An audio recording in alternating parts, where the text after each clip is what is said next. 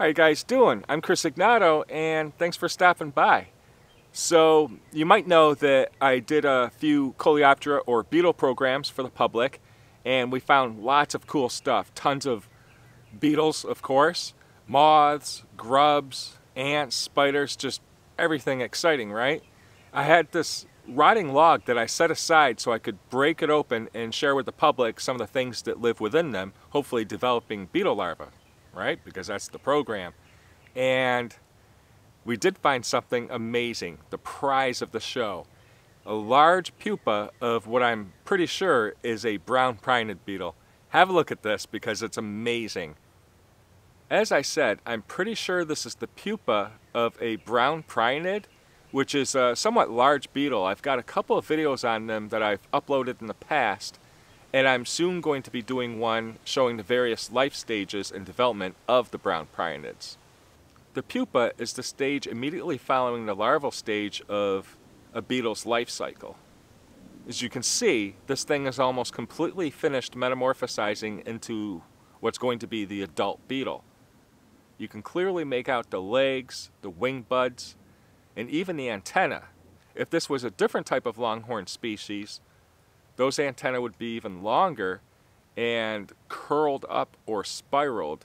If those things are sticking out during development, they could either be nipped off by various predators or even suffer damage just from environmental characteristics.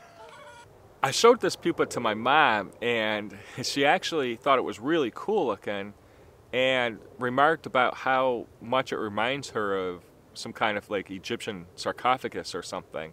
I mean, you can even see the headdress and all, and I have to agree with her. Completely looks like something you would find in a pyramid. And I'm not thinking of scarabs. I'm just saying overall this has a rather Egyptian-like appearance, and it's really cool. Now, just the slightest touch or jostle of this pupa can cause it to wriggle its abdomen. It does that defensively to, alarm predators or to even shake off maybe some insect predators or maybe shake it out of a bird's mouth. It's clearly defensive. It might look a little creepy or gross, but that's the whole intention, right? This thing's just really neat. So what do you think? I know that grubs and pupa of various insects often kind of gross people out a little bit and stuff, but you got to be able to set that aside and appreciate the artistic beauty of such a process, and this particular pupa especially. I mean, I totally agree. This thing completely looks like something you would find in a pyramid, and I find that really cool. Anyhow, I intend to have a video with the various life stages of the Brown Prionid to show you the life cycle. And thanks a lot for watching. Hope you enjoyed this video. See you next time. Chris Egnoto, signing out. Don't bite me.